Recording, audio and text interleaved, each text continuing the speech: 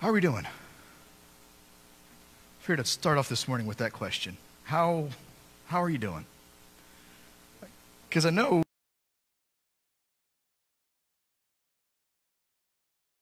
a little bit as we get into our series on emotions. And I told you last week we're going to start off with some of the lesser favorite emotions. And I don't know many people who like the emotion of hate. Does anybody like hating something? Does anybody enjoy that feeling that you feel when you feel hatred towards something? I don't know if many of us who do. In fact, if you do, I guess we'll have to talk later, because we'll just need to talk later. But as we go through this emotion of hate and hatred, I want to ask us 3 questions this morning. Talk about 3 different questions. First, we'll try to define what is hate. What is hate, or what is hatred? What does God hate? Or what does it mean for God to hate? Can God even hate? Is that possible for a deity described as a God of love to be described as hateful? And finally, what does that mean for us? What does God's hate mean for us? What does our hatred mean for us? When we're feeling anger over this hatred, or we're feeling the emotion of hate, how should we feel in that? And what does that mean for us? So let's get into that first question of what is hate, and how do we define it? And as I was thinking this week and getting into this, I struggled this week with this whole lesson on hatred and the hatred of God and what hatred means. Because every single definition I looked up didn't seem to do this emotion, didn't seem to do this feeling justice. It didn't seem like there was enough.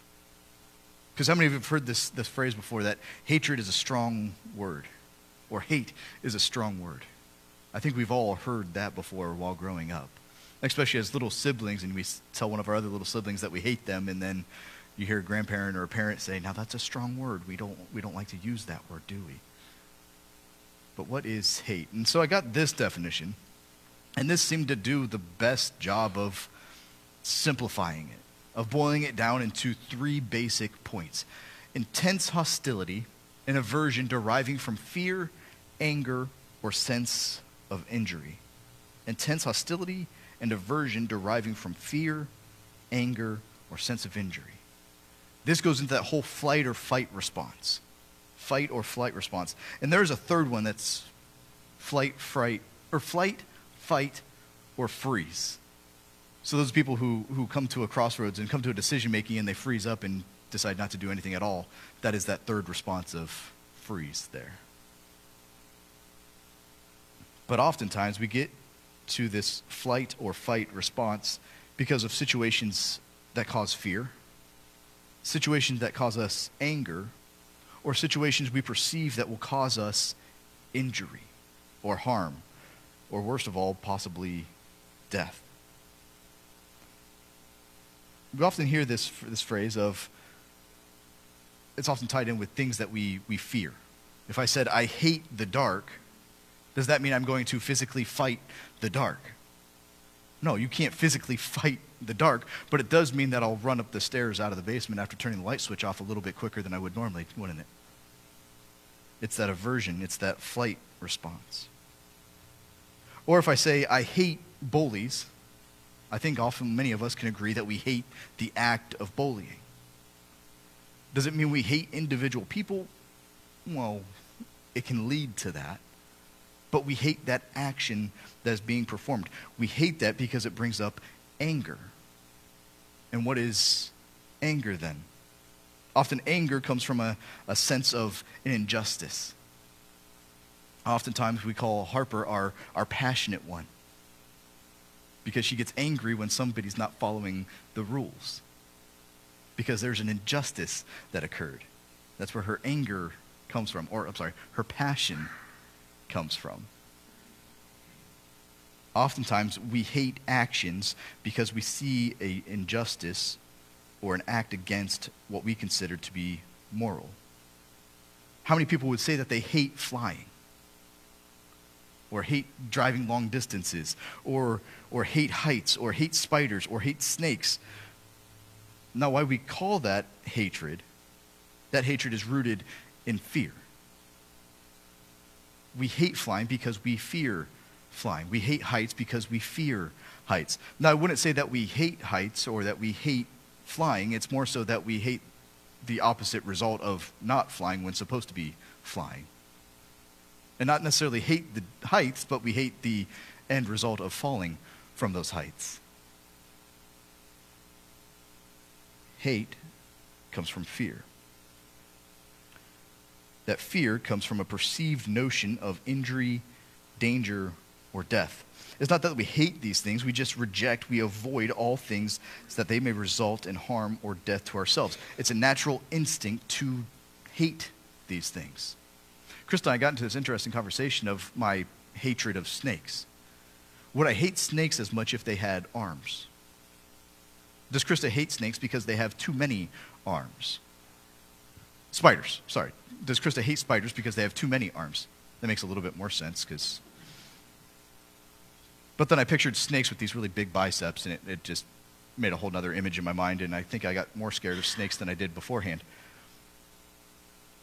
But we avoid things. It's a natural instinct to avoid things that make us uncomfortable, that we perceive to be a danger to us. And so that's where this definition of hatred comes from. We hate things because we fear them. We hate things because they make us angry, or we hate them simply to avoid injury or harm to ourselves as a natural instinct.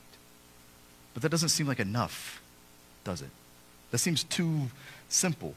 That seems like, well, then because of this, we should hate things. Should we hate things? I guess would be the next logical question in that series. Should we hate things? As people who follow a God of love, a God who is defined as love, should we as Christians then hate things? And we'll get into that, and we'll answer that in a little bit here. But what about the question, what does God hate? Does God hate? Have you thought about that? What does God hate? And why does he hate those things? And so I came up with a list here, and the verses that these are pulled from is there right beside it. God hates pride from Psalms 5:5. God hates divorce from Malachi 2, verse 16. God hates wrongdoing from Isaiah 61:8. God hates violence from Psalm 11:5. God hates bloodshed from Ezekiel 35:6. God hates evil from Psalm 45:7. That evil from 45:7 is also listed in Psalm 5:5 and Psalm 11:5 as well. But then God hates wickedness, referenced from Amos 5:15. Now notice what is common about all of these things that God hates. The things that God hates, these are all references from the Old Testament. These are all references from the Old Testament. The reason we have these grouped together is because the Old Testament, mainly written in Hebrew, the word hate here is the Hebrew word sana. Now, not that big wooden box that you get into and try to relax in, and then it's really hot and it smells weird, but sana, as in the Hebrew word for hate. The Hebrew word for hatred then becomes sinah. The first one being S-A-N-A, the second one being S-I-N-A-H. I don't think there's a coincidence in the fact that it starts with S-I-N. Now, that's a different story. I don't want to dig too much into that, but I thought it was interesting that these two words, how many times would you guess the word hatred appears within the Old Testament? Let's play that game. Would you say between 5 to 15 times that the word hatred is in the Old Testament? Anyone there? Let's say 20 to 40 times in the Old Testament. Okay. I'll say 50 to 100 times in the Old Testament.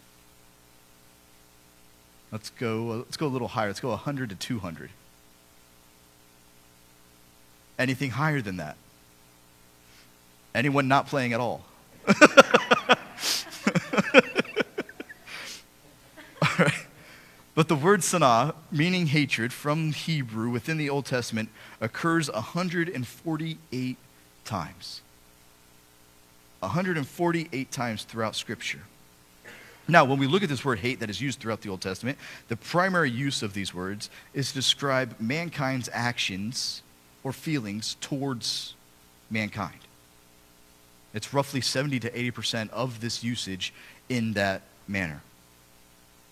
However, when we look at the word as a descriptor for God, which happens pretty infrequently, it's less than 10% of the time, God's feelings of hatred, it is oftentimes used as humanity describing God's feelings towards humanity.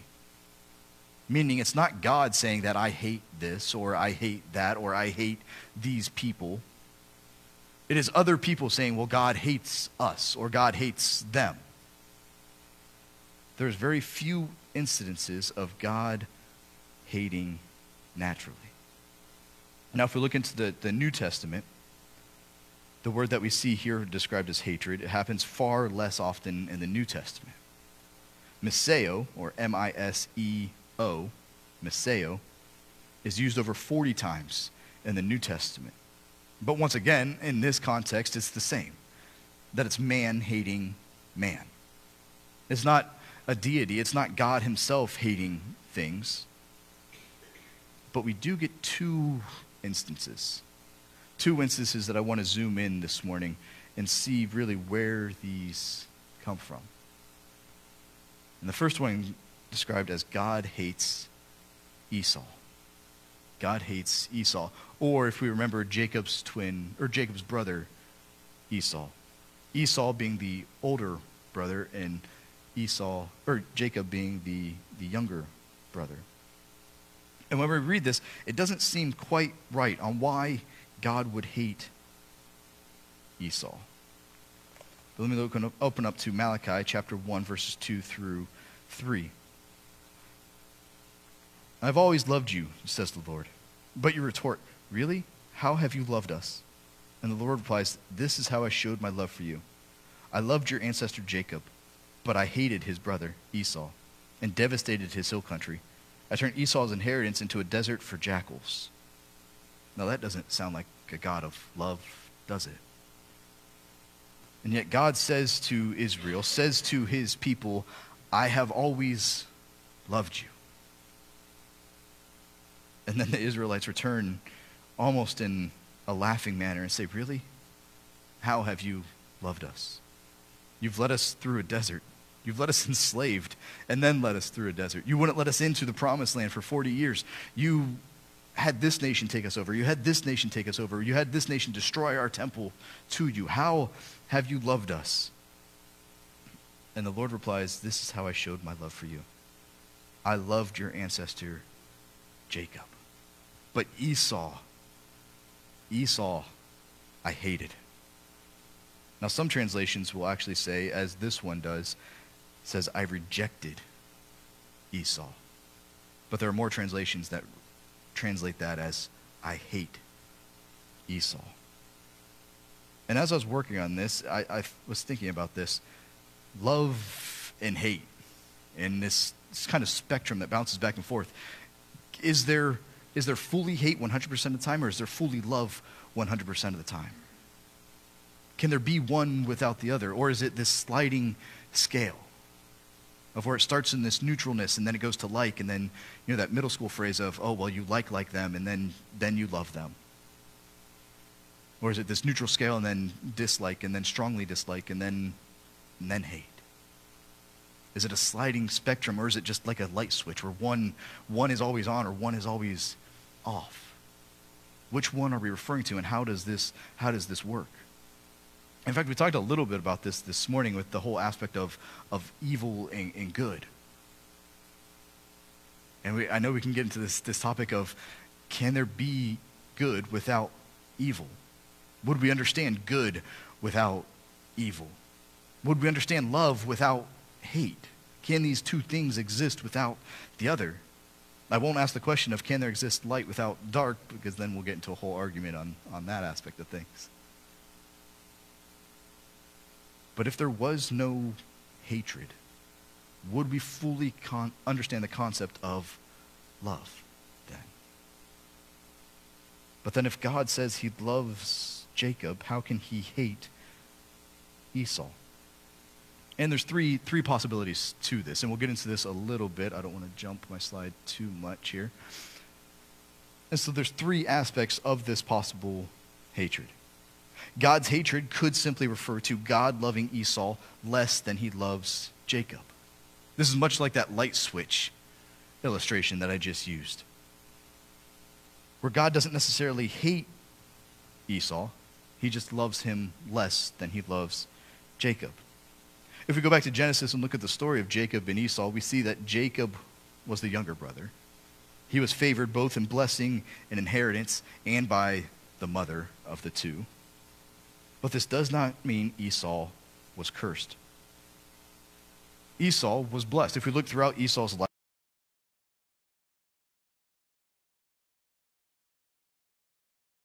every accountable thing to consider,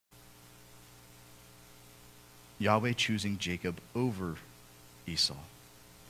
This is where we get into that term of rejection, and the fact that this translation says that Jacob I loved, but Esau I rejected. Hate is often referred to show rejection or a detestable attitude towards something or someone. It says in Scripture that from the time of the birth that God would choose Jacob over Esau. Despite Esau being the oldest brother, once again we see in Scripture God flipping things on its head. As kind of a show of, look, what I can do. If you believe in me, I can do things that you can't even imagine and go against the grain of things. And this is how Yahweh chose to show this, through choosing Jacob over Esau. The other option goes into this whole parallelism and symbolism of Scripture. Jacob, does anybody know what Jacob's name later became? Israel. Jacob would later become Israel. There's kind of this common theme throughout all of Scripture of once you show faith within Jesus or choose to follow Jesus, then you are changed, not only inside but through name as well. Abram becomes Abraham. Sarai becomes Sarah. Jacob becomes Israel.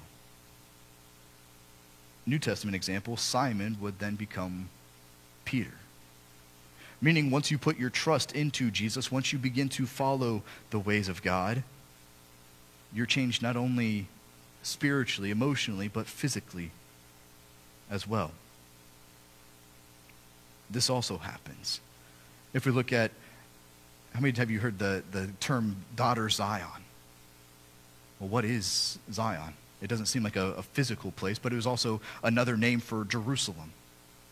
Or it represents the entire nation of Israel. Or it represents the coming kingdom of God.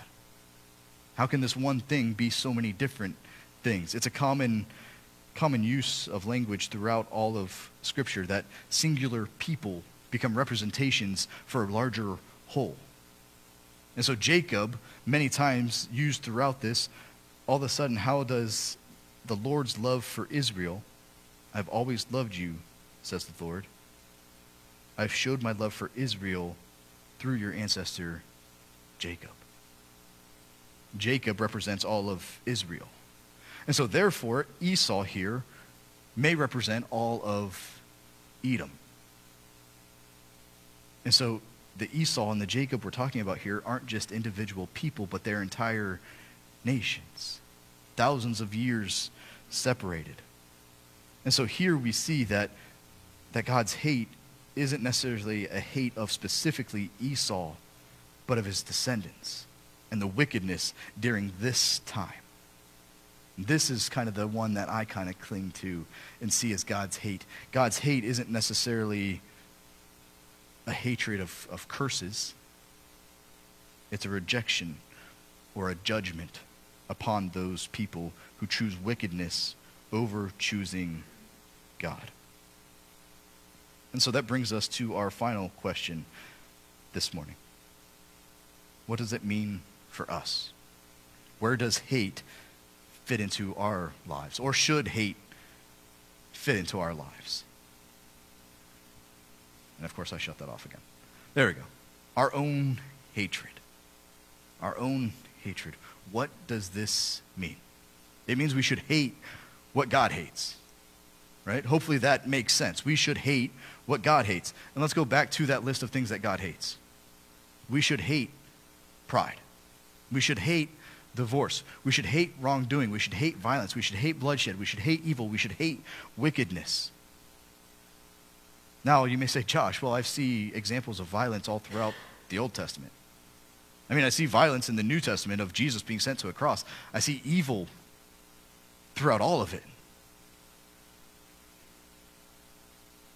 But why is that violence present? Why is that wrongdoing present? Why is that pride present?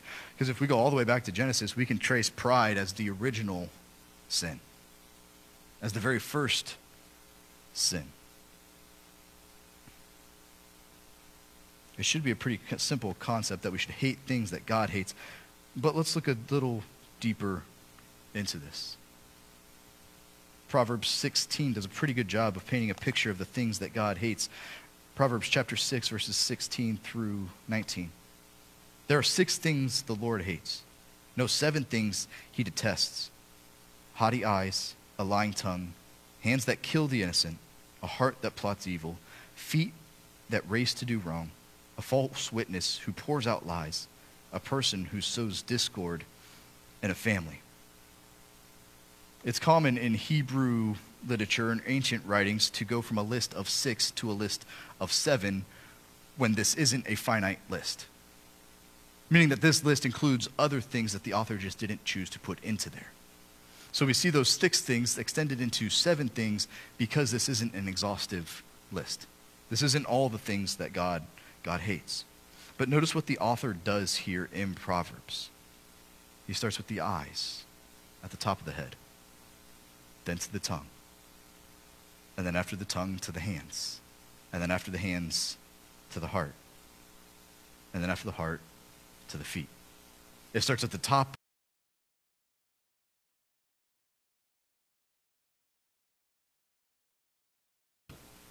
Body. It shows you how evil takes hold of one area and spreads through.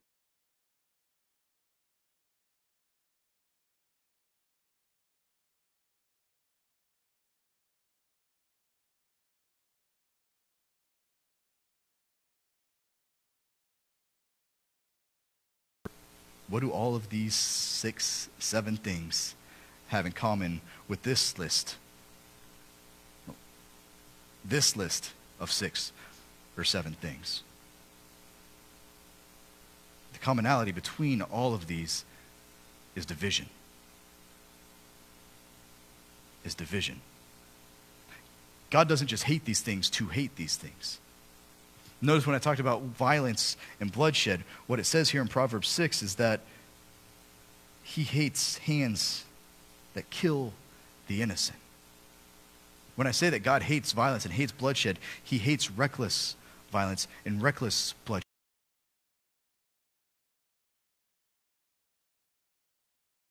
Things under the sun. I could go through Ecclesiastes chapter 3, verses 1 through 8 and say there.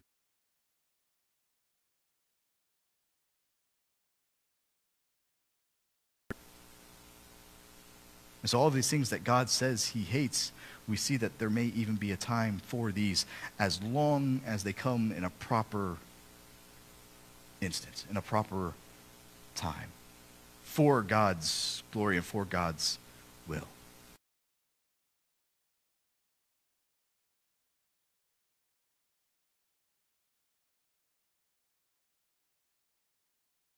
These things, because hating what God hates isn't enough. There's one more step we have to take.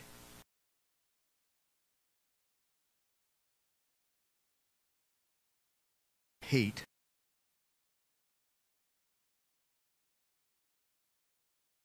what hates God.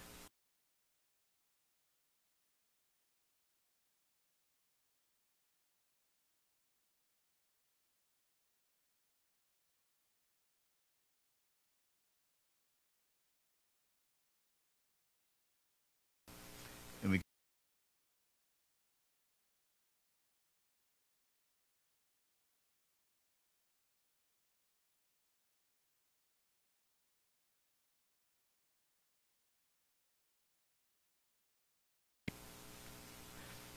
If you want to be my disciple, you must, by comparison, hate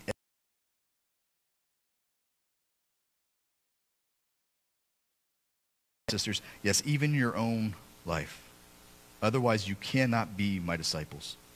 And if you do not carry your own cross and follow me, you cannot be my disciple. Now we ask,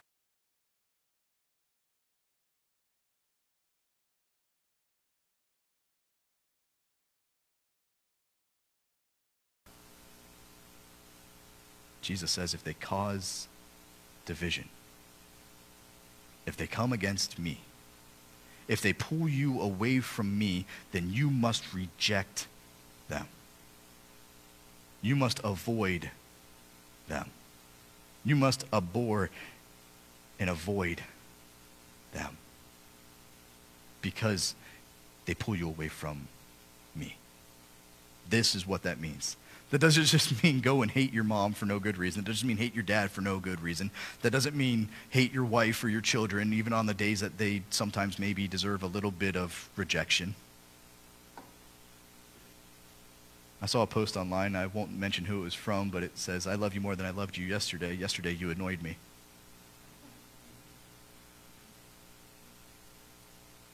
It does not just mean hate for the sake of hating. It means anything that pulls us away from God.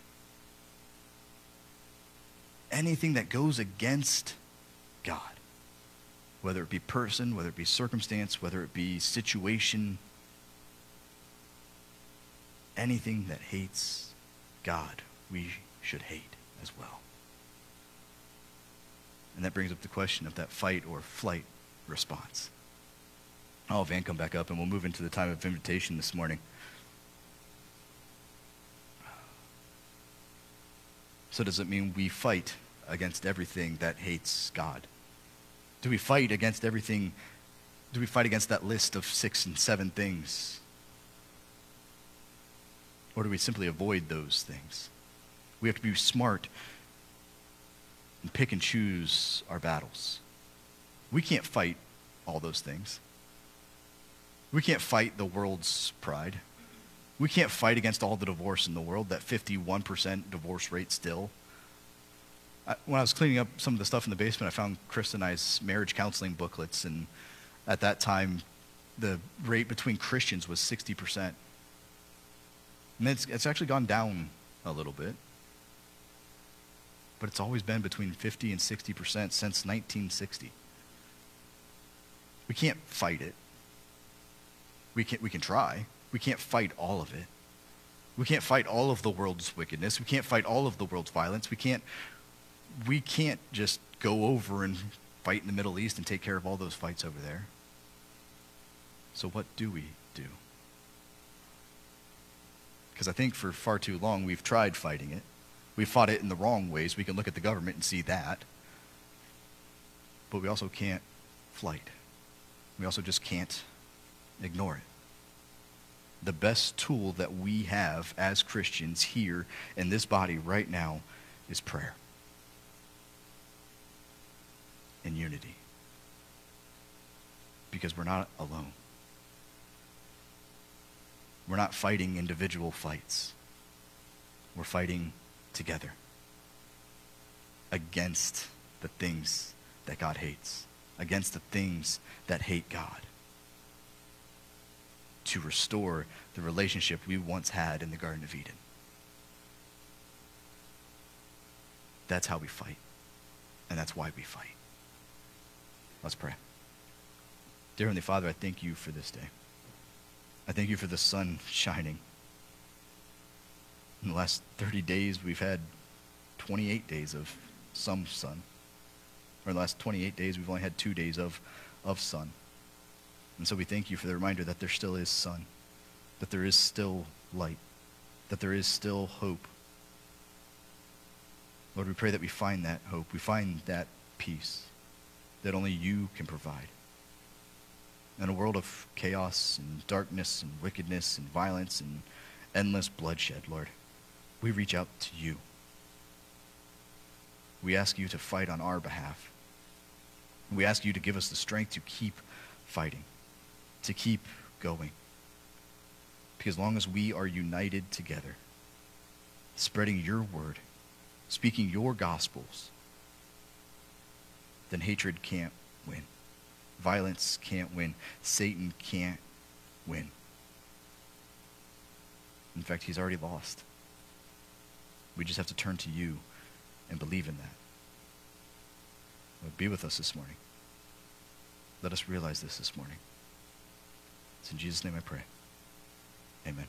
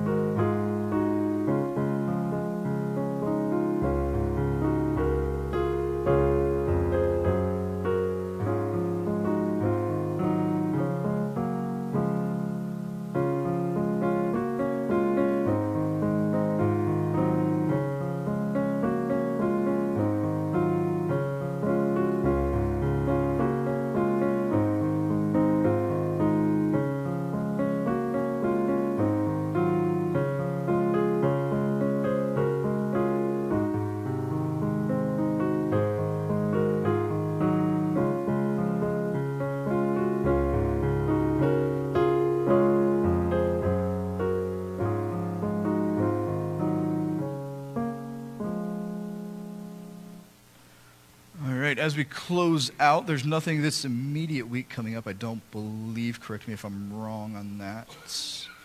In 2 weeks, there will be the carry-in meal that is noted on, or in the bulletins. I believe that is, today's the 4th, 11th, 18th. So that'll be the 18th that the carry-in meal is. I'm starting to toss around some ideas about spring, and maybe having some movie get-togethers and some snacks and stuff like that for all of us, but also that might interest some of the younger crowd too. So I didn't tell Krista, I didn't talk to her about that, or she has no idea I was going to bring that up. So I will talk to her about that and see what she thinks. But I do kind of want to move into that, kind of go back to our ideas of what we had before, trying to do something maybe once every other month. Once a month gets kind of rough, especially as we move from spring into summer, and that just takes off. But tossing around a couple ideas in my head this last week or so, and so keep an ear out for that. It's just something kind of exciting, something different, something outside of this regular gathering. So if there's ideas on that or any other thoughts on that, let me know. Any other thing I'm missing or anything else that needs brought up?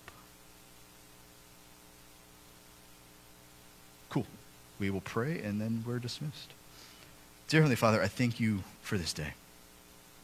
I thank you for the sun, and I thank you for the coolness of this morning.